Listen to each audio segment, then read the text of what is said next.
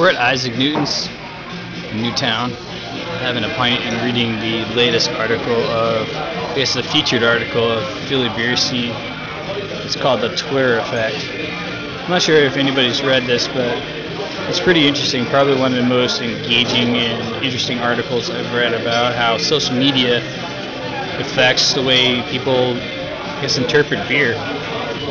If you haven't read it yet, by all means, stop by Isaac's or wherever you find Philly beer scene and check out the article because it was very enlightening.